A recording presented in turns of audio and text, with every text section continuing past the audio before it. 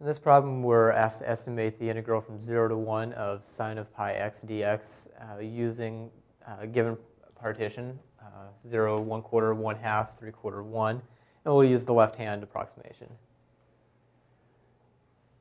So this means that we're saying that the integral from 0 to 1 of sine of pi x dx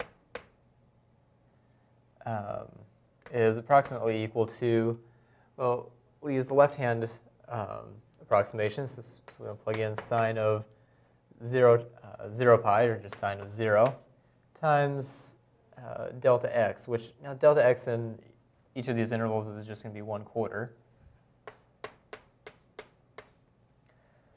So sine of 0 times 1/4 plus sine of, here we have pi over 4, again times 1/4, plus sine of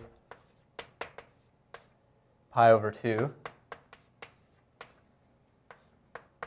times 1/4, and finally sine of 3 pi over 4.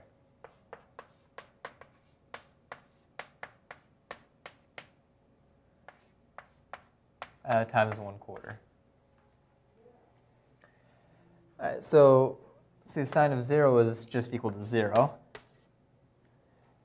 Sine of pi over 4 is, so this first term is just 0. Sine of pi over 4 is square root 2 over 2. And we multiply that by 1/4. And now sine of pi over 2 is equal to 1. So we have 1 times 1/4. Let's see, sine of 3 pi over 4 is equal to, let's see, it's going to be still square root 2 over 2 times 1/4. So this is equal to, well, we can just factor out 1/4 out of the entire thing. And we have square root 2 over 2 plus 1/4 plus square root 2 over 2. We have two square root 2 over 2 terms, and that just becomes square root of 2 plus 1.